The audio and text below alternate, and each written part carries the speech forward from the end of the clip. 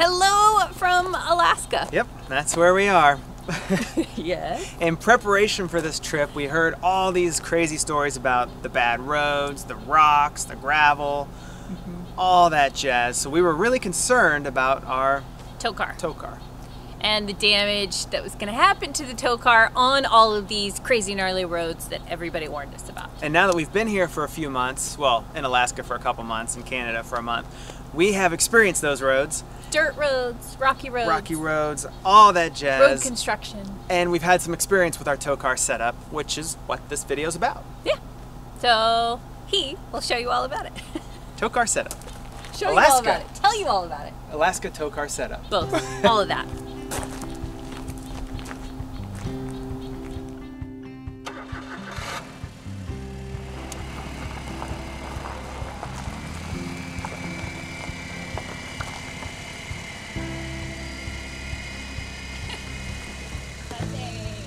That might possibly be the right spot. Hey, that's perfect. Okay. I'm going to go ahead and connect our car, and if you don't know what connecting a tow car is like, well, I shot a video on how to, and of course, how not to, because you know me, I like to make mistakes. You can watch all that right here. It's entertaining, to say the least. But I'm going to go ahead and connect this real quick so we can focus just on the Alaska enhancements. No, not enhancements. Additions? Additions. There you go. That's the word.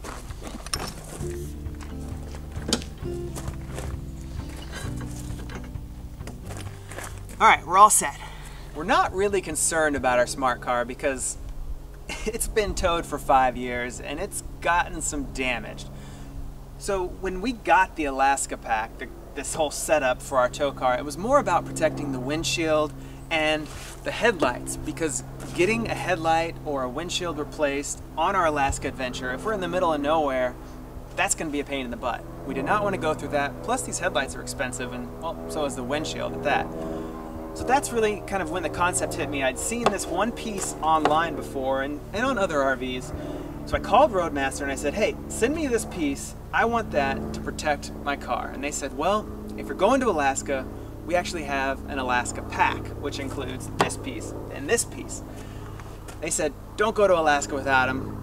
I didn't really believe them at first, but then I said, hey, what the heck? It's just a little bit extra money. Why not?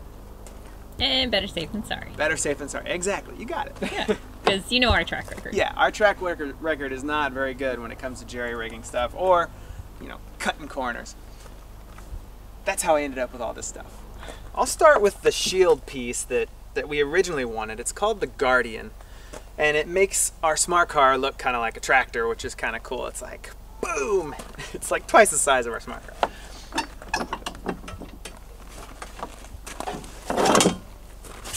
Okay. It's not heavy. It's easy to install.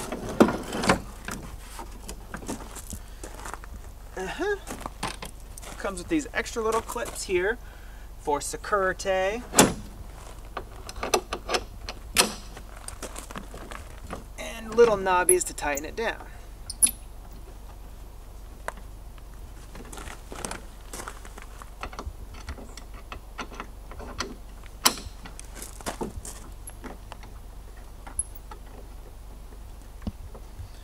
Now, basically what it does is keeps rocks from hitting this area.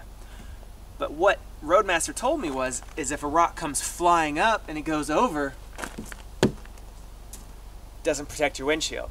So it does protect my headlights, but not my windshield, which is why they said we needed this other thing to travel to Alaska. But this is a great little piece, great little addition. It's easy to use, and unfortunately it doesn't come with this piece over here. This is called the stowaway, and this allows me to, when we're parked at the campsite, I can just take this off and actually have a place to store this shield. Without that, you can just set it down on the ground or whatever, but you know, it's much easier to have this little extra piece.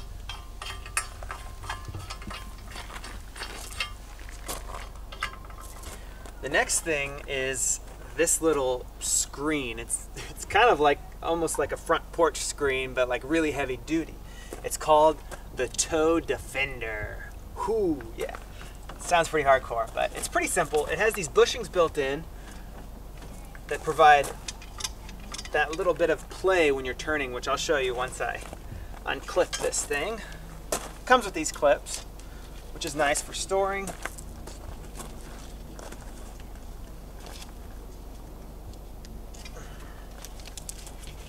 Just set those down right here.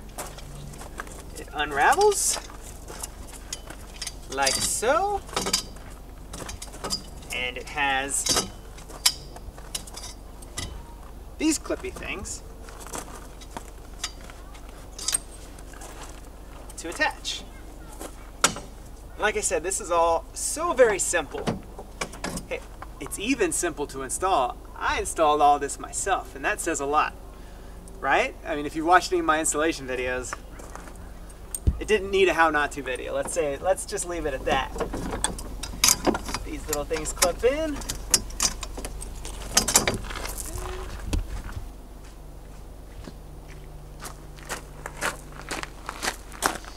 I find myself walking around the car a lot more with this gear because I can't step over anymore, which is kind of a bummer. And this clip goes in here. Boom, and we're done. So when you're towing the car and you're turning the RV, your tow car needs to have a little bit of flexibility. So when you turn, this just kind of sucks in to keep I guess to keep the tension off of this, but it seems like it's well designed. It's held up, and what it does, I don't know if you can see this or not, but it protects any rocks that come from down here. They're gonna hit this. They're not gonna go up any higher. So it's like a double duty protection of keeping the big rocks up. Now, the one thing it doesn't protect is whatever's underneath. Unfortunately, our smart car is really low to the ground. So our fog lights, we lost a fog light on this Alaska trip because of a rock, which is not a big deal because if we wouldn't have had this stuff, we likely would have lost a headlight or a windshield. But if you have a normal size car, like a Jeep or a, something else with higher clearance, you're probably going to be fine. It's going to protect most of your car, especially the things that really matter, like the windshield and the headlights. One thing Roadmaster did not recommend to me was this. In my concern about the car, I thought, well, I see other RVs with mud flaps and other sort of little brush guards back here. So I said, I need this too. And I decided to add these little things. It's called the Road Wing, but I don't know if it's necessary. And I don't know that it does much for us because of our Class A motorhome. The distance between the back wheel and the end of the coach is so great, plus there's mud flaps all the way up there by that wheel, that I don't think many rocks make it back here. So I feel like this was kind of a waste of money for our situation. We would have been just fine with just the Alaska pack. Oh well, live and learn.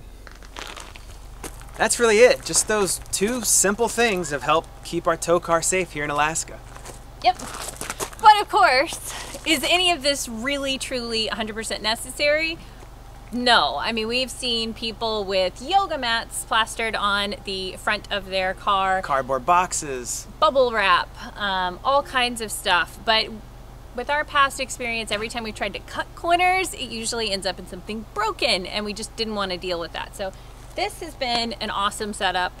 And honestly, we've been traveling for 5 years. If we would have had this set up before, then we probably could have saved a lot of damage on our car over these years that, it seems so simple and unnecessary, and that's what I thought for so long, but now I'm like, well, dang. We should have had this the whole time. I mean, because the thing is there are dirt roads and road construction and everything else everywhere. It's not just in Alaska, especially wild camping. When we go wild camping, we're usually on a dirt road for 8, 10, 15, 20 miles. Yeah. So it's not that it isn't useful elsewhere. It most certainly would have been useful if we would have had it this whole time.